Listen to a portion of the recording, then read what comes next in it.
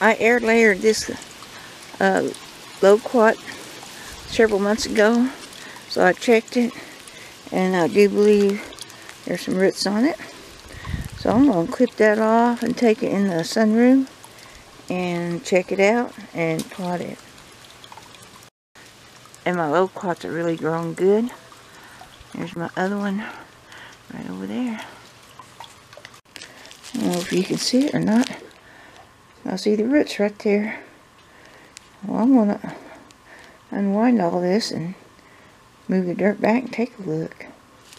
I'm really happy to have a baby loquat. Well, here's the roots. I don't know what this stuff right up here is, but I'll pot it. It might be some kind of roots too. So I need to get this in a pot. I trimmed off some of the old leaves. How cute. I'm so happy about it. And it's going to love getting in a pot with nice moist soil. I see some new growth on it right there. That's a good sign. I got it some water. Now I'm going to take it out to the kitchen garden. It's going to love it out there. All the plants love it in the kitchen garden. And if it gets some rain, it'll get some rainwater on it. There's a cutie. I planted some Maltmore spinach in here and made rope hangers for them.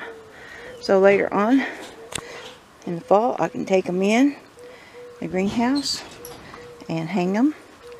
And I just doubled the rope, didn't even cut it, and so I can stick these in here if they fall over like that, hold them up, but they take off. And so when they get that tall, they'll probably come right back down. I'm going to try it this year and see how they do. But once I put them in this pot, they just seem like they want to grow like crazy. I guess because they see that they got something to climb on, and they're going to town. There's one over there. But I'm going to like having these hanging baskets hanging from the ceiling from the greenhouse. I think it's going to be so neat. And with all this rain, my lemongrass is just taking off like crazy. And here's some basil blooming. And I hope I can grow it in the greenhouse and it not die back. But I'm going to try. And I got some more basil over here. And it's putting out white flowers.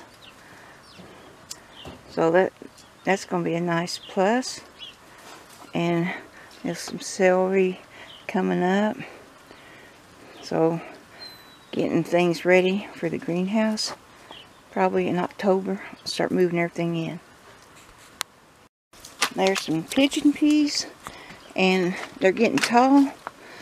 I'm going to try to grow them through the winter in the sunroom or greenhouse, and then plant them out as a tree next spring. I repotted the pigeon peas and tied them up to sticks.